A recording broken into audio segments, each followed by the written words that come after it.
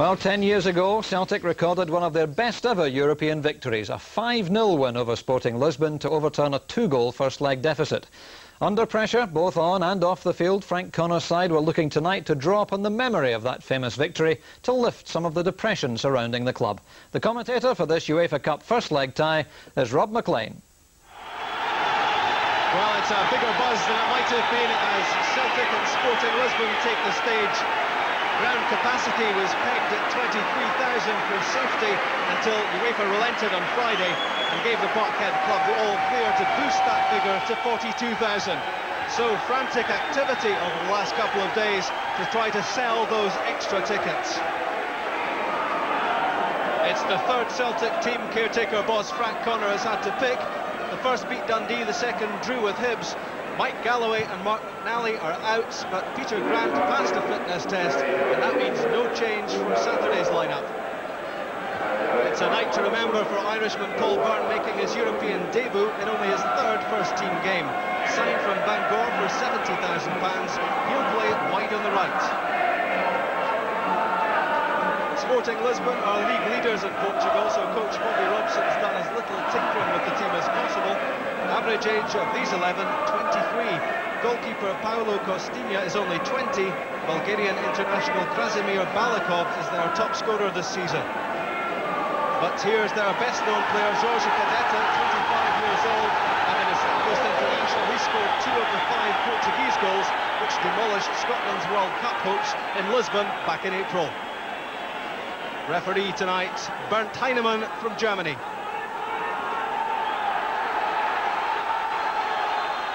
So Celtic in their change strip kick-off. It's almost 10 years to the day since Celtic beat Sporting Lisbon 5-0 here after a 2-0 defeat in Portugal.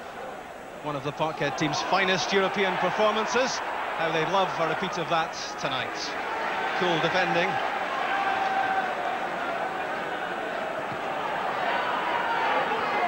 Capuccio.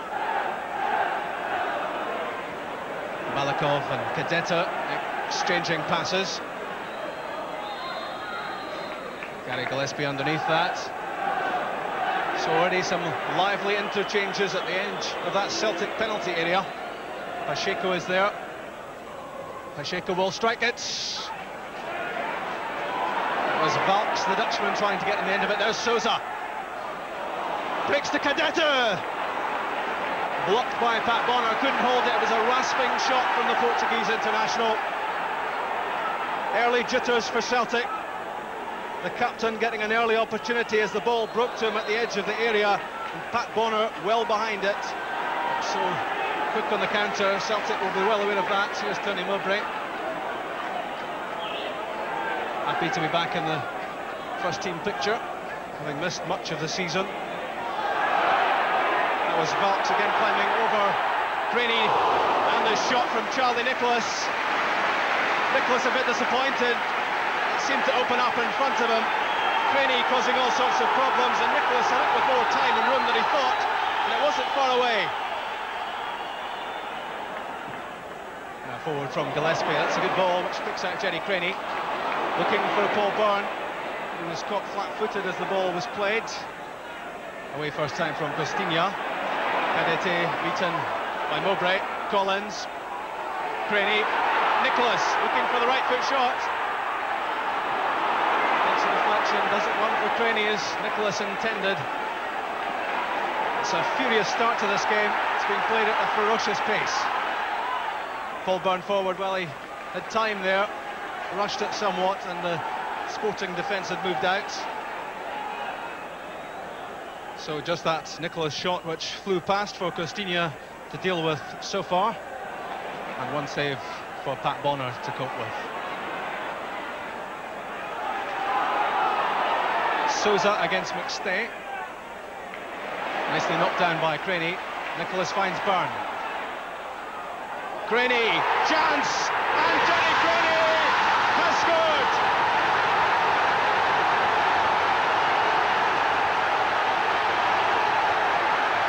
What a start for Celtic. Jerry Creaney with the control and the finish. And just what Celtic wanted. Excellent control from Creaney, and he wasn't going to miss that one. Moved off the defender, a spectacular attempt to stop Creaney. 1-0. Fourth goal in 4 games for Jerry Creaney, in a rich vein of form. Nelson wants it, and gets it. Capuccio making the run up ahead, but Nelson couldn't find him. Celtic taking heart as Sporting concede possession. Mowbray gives it away though for Celtic. And Capuccio on the break has Balakov on the outside. Cadete in the middle. Oh, and a chance. Well, a glorious opportunity in front of goal for Pacheco. The cutback from Balakov, and he knows he should have done better. And Celtic defence will be asking questions about why Pacheco could find as much room as this. Torres tries to pick out Balakov. Gillespie and Mowbray almost getting in each other's way, but Gillespie eventually clears. Now this is a break on for Celtic. Creaney feeds Byrne. Nicholas Collins, and John Collins will be disappointed with that one. Celtic breaking quickly and effectively, and that was a chance for Collins. Miscuing when he wanted desperately to put that on target. Celtic fans frustrated. Mowbray above Capuccio, and it was the Sporting player who was the offender in that challenge.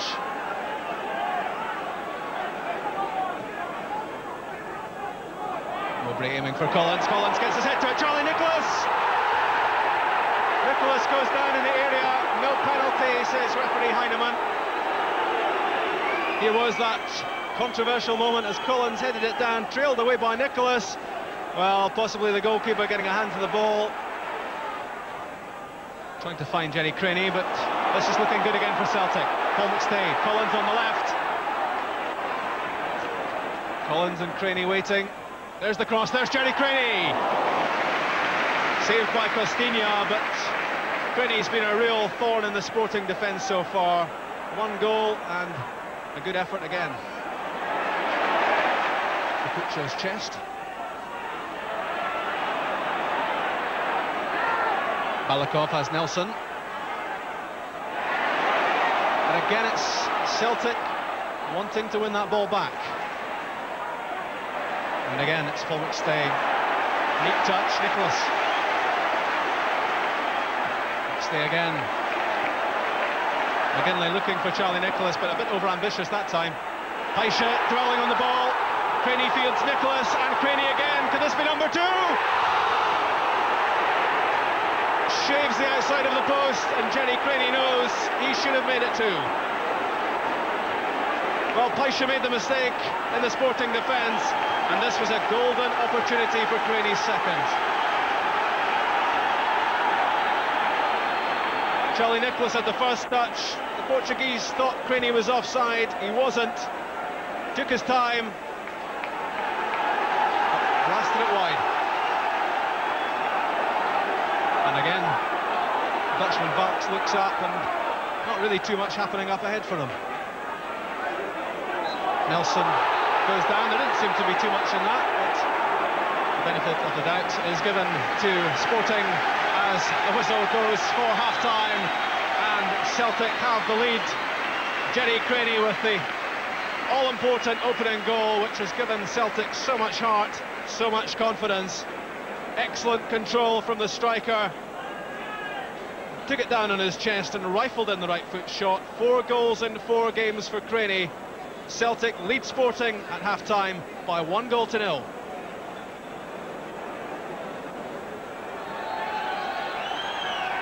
Sporting restart. They'll be disappointed with their showing so far. They're a team bang on form. They won their first 6 league games and dropped their first point in the First Division on Saturday. But much of the reason for that is the performance of Celtic in the first half.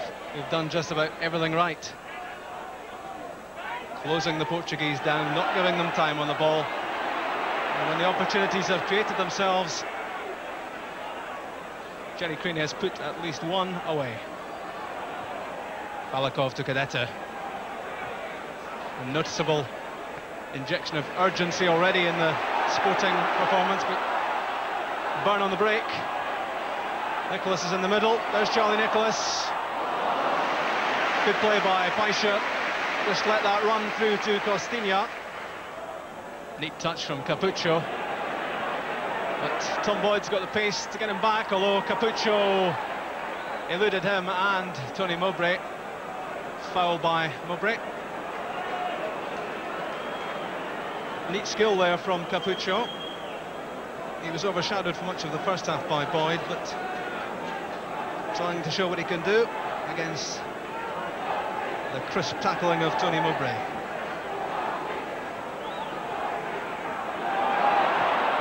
Pat Bonner didn't look entirely comfortable.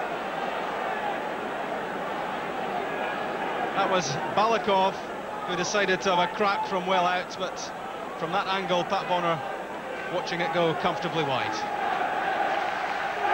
Flicked on by Balakov. Scherbakov. Capucho. Here's a chance. Cadete in the middle. Capucho shot. And tipped over the top by Pat Bonner.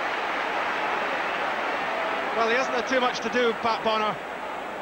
But he certainly saved Celtic there with a save at the near post. And Capucho was given a lot of room on that right-hand side. Tom Boyd will be a bit concerned about that. Good save, Bonner. And Torres will take the resulting corner. Cadete almost. Balakov. Slightly high, slightly wide, but he found the room to turn as he got on the end of the Torres corner. Cadete tried and failed. It was a good turn by Balakov.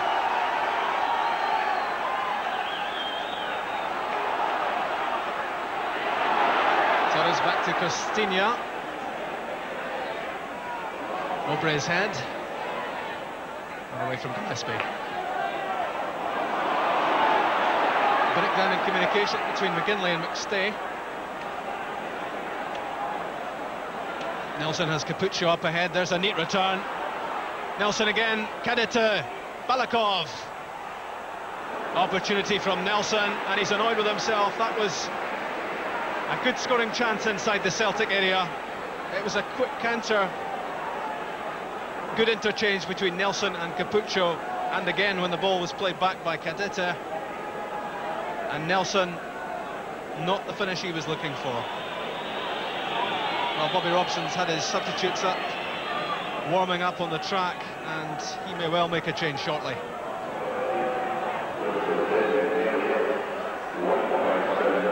Well, Creaney had more time than he thought there.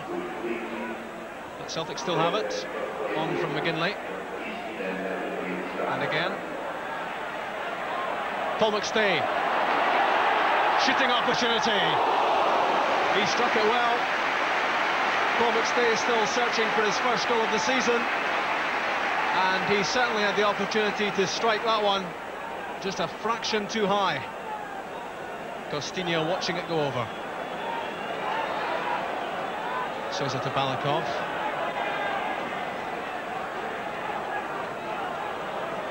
He's got some pace as Nelson. Balakov likes the left foot. Away from Gillespie. He's made some important interventions for Celtic. And here he comes on the counter. A bit rushed with that one though.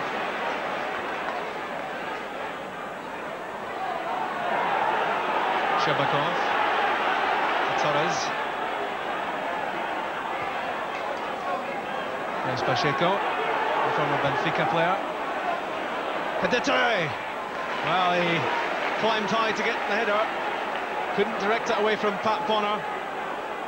And that will be a worrying moment for the Celtic defence. We haven't seen too much from the Portuguese international up front. But he beat Mowbray there, although he didn't trouble Bonner. Sousa to Pacheco. Neat skill. Pacheco beats 3 Celtic defenders. There's the chip shots.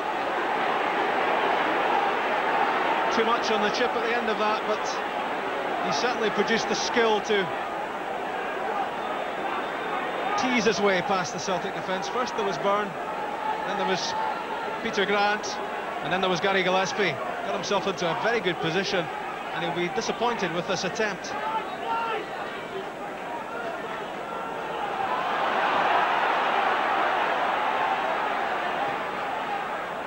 Good ball from Grant to Creaney. McGinlay in support, Byrne's on the right, Nicholas in the middle, there's Jerry Creaney. Creaney showing a few signs of tiredness. He's certainly in a pile of effort so far.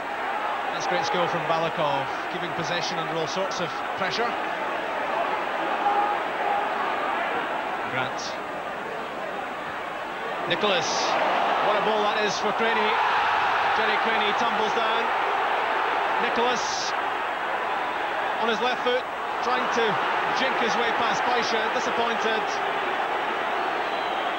It's a quick counter this with Scherbakov. Sousa, Cadete in the middle, others getting there. Scherbakov, Bonner's out, and the dive put Scherbakov off. He still has it into the side net, and that's relief for the Celtic defence. That was a lightning break by Sporting.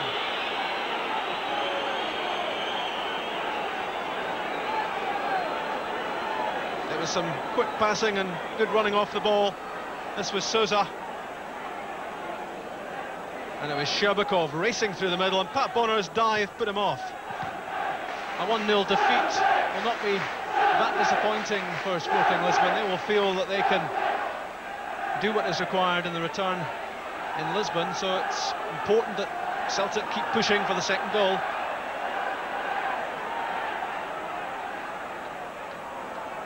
Here's Balakov again. He's looked a very impressive player. Tackled by Collins. The Bulgarian wins the corner.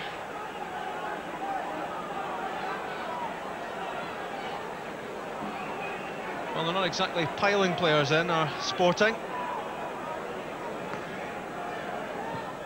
Balakov's corner. Pat Bonner can't get there. All sorts of trouble against Cadete. And he was almost beaten by that near-post head flick. Up he went. Well, he didn't really get up.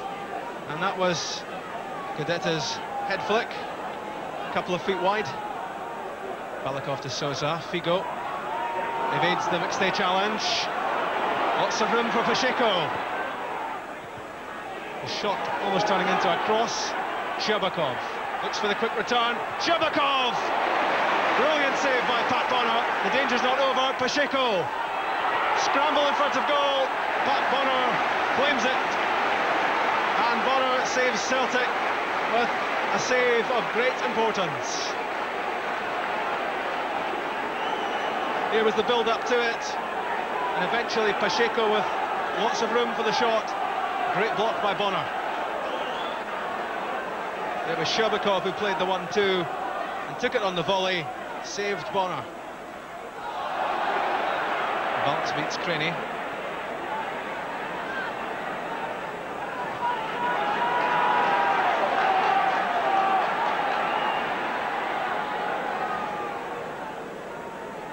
Creaney's control. McStay to Brian O'Neill. He seems to be filling that position on the right-hand side of midfield, which Byrne was occupying. Now 2 against 3, it's Balakov. Pacheco on the left, Cadete in the middle. Pacheco with a chip, and again Pat Bonner had to have quick hands at that near post to touch it behind. Here was the cross. Pat Bonner had to be in the right position, which he was. Well, Celtic must be thinking in terms of a second goal, but they have to survive this onslaught from Sporting. And there's good handling on the corner kick from Luis Figo. Looking forward to the World Cup finals, he hopes, with the Republic of Ireland, and hoping also for a place in the next round of the UEFA Cup. Flicked on by Brian O'Neill. Torres picks it up. As the final whistle goes, Celtic have beaten Sporting Lisbon by 1-0. Jerry Creaney with the only goal of the game, but Pat Bonner making a series of important saves for Celtic in the second half as Sporting threatened to come back into it. It's still, though, a fragile lead for Celtic to take to Lisbon. Jerry Creaney got the only goal after 9 minutes. Good finish from him. But how Celtic would have loved a second. It's still delicately balanced as this game goes to the return in a fortnight's time. Celtic 1, Sporting Lisbon 0. Frank, how confident do you feel that Celtic can get through to the next round of the UEFA Cup? I would think that the one or two injuries it's been for this match clears up. Plus, I think they'll be able to score a goal over there, because I think, you know, we'll make chances. It'll be a very, very difficult match because they're a very good team. I think we'll make chances over and get a goal. How happy were you tonight? I imagine happier with the first half than the second half. I wasn't. I think the first half we should have been at least 2, maybe 3 up with tremendous chances. The second half we lay off them a wee bit, we let the game go a wee bit longer, and we suffered because of it. But in saying that, we denied them space in 18 yards. I mean, I think they only had about 3 shots, 4 shots at goal, which all credit to Tony Mowbray and Gary Gillespie, big packy. Bobby, a 1-0 win for Celtic. How happy are you with that? Not too happy. I can't change the result. But we came to get a better result. I didn't think we would lose, and we came to score. I played a team comprised of good attacking players, and you probably saw that anyway with our second half performance, because we've dominated the play very much in the second half, made 4 or 5, maybe 6 chances, 2 half penalties as well. It hasn't quite gone for us in the box. But overall, we've played very well, and we are unlucky to be going home, you know, losing 1-0. Did Celtic perform as you expected they would? They probably played a little bit better in the first than maybe I thought they would have done. They took their goal well. And McStay in the first half used the space that he had very well, passed the ball well, and was always, you know, developing the play and so forth. We tightened up on him in the second half because we had to do that. And through Sousa and Scherbakov, our 2 midfield players, controlled the game. And from that, because we, you know, are very good at passing the ball with those 2 players, we sort of managed some very good attacks and controlled much of the game. Paul, that must have been one of your best performances for a long time. Yeah, I really enjoyed it tonight. I just feel the last 2 or 3 weeks I've wanted a game a wee bit. And again, I was happy tonight. Happy enough with the result. We got a win to take to Portugal, and that was the most important thing.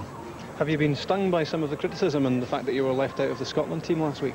Yeah, it was a wee bit of a blow, but just got to take these things in the chin really and try and bounce back from them. I was happy enough on Saturday with my performance, and again tonight. But again, against opposition like tonight, we got the win, and going to Portugal with a 1-goal lead, it should maybe help us to get through the next round. Good result for Celtic. Marvellous match, and all credit, I think, firstly to Sporting Lisbon, Billy, because they didn't come to shut up shop, did they? Oh, they certainly didn't. It's the most open performance I've seen from a visiting team at Celtic Park in a long time. But I think they carry certain dangers over there. Certainly, Frank Connor's right. I think Celtic will make chances over there, because the least impressive thing about the Portuguese was their defence. But they've got a couple of quality players in Sousa, whatever they call them, and Balakov. They were excellent, particularly in the second half, and they really controlled the match. A lot of good football from both sides. Oh, Celtic yes. got off to the best possible start, of course, with that goal after just 9 minutes from Jerry. Well taken goal too, wasn't it? It's a nice build-up, and it's a nice ball. I think Jerry Creaney does exceptionally well here. Controls it with his chest, looks up, sizes up the whole situation, and finishes well. He's really fired across, isn't it? I mean, he kills it very well, doesn't he? Well, it's smashed in control, and it's a good finish as well, and that's the ideal start. And at that stage, everything looked well.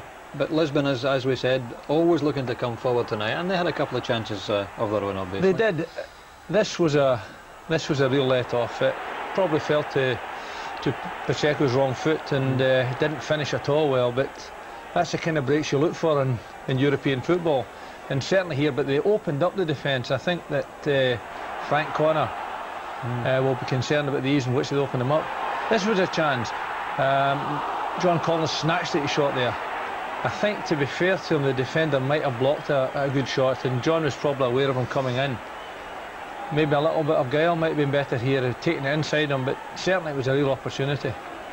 Now, when this incident first took place, we both thought penalty kick. Definitely. When you see it from this angle. Yeah. In actual fact, it's an exceptional save, but when you look at it from the normal angle, I certainly thought it was a penalty kick. But there you are, that's typical of Sporting Lisbon. Young defenders, and Jerry Creaney here, his first touch lets him down just a little bit. You know, he gets the return pass from Charlie Nicholas. You'll see it here. He takes it with his left foot and he keeps it on his left foot. Now he wants it on his right foot and he's got to hesitate a bit. He's got to break his stride, and I think that's what caused him to really scuff his shot there. Sadly, that might be a key moment, because had Jerry Creaney made it 2-0, we've got a different game. Because in the second half, Frankie Bonner was called upon 2 or 3 times to make very good saves, wasn't he? That's right. What Celtic needed was the second goal, but here we see the quality of their play. I mean, it's a tremendous ball, and it's a great shot. Pacheco stands up to it and plays it over comfortably, but it takes a lot of heat out of that. Now here again we see, you know, we see the control that they've got just in and... Lovely one. This is a great save. That's a tremendous save. That's the kind that win you games. And here's a wee bit of luck that he needs as well. Having made the good save, he gets a little bit of luck. The ball breaks to him and he's quick enough to take the danger away from Celtic. There's another one coming up again. There it is. Yeah, that's it. It's great reflexes. Oh, it's a great effort. So, I mean, when we see all those incidents put together, Celtic maybe shouldn't be unhappy to have kept a clean sheet, which is always important. I think it's very important. No, they shouldn't be unhappy, because they were a good side, a very young side, very talented. But it's a good result. It's good to win your home matches. We've seen Aberdeen going away from home and doing well. That's right. We've seen Norwich last night doing well, going away from home. Sure. Hopefully Celtic can do it. We also heard tonight from Michael Kelly, who confirmed that Celtic have now reached agreement with Stoke City to come to some sort of arrangement over Lou Macari. They haven't yet spoken to Lou Macari, but it now seems as if he may well be in position by the weekend. Briefly, your old teammate as the new Celtic manager, how would you feel about that? Yeah, well, Lou's got good credentials. He was a smashing player to play with, a real determined little man, real powerful little man, good player. And he's taken a lot of those qualities into management with him.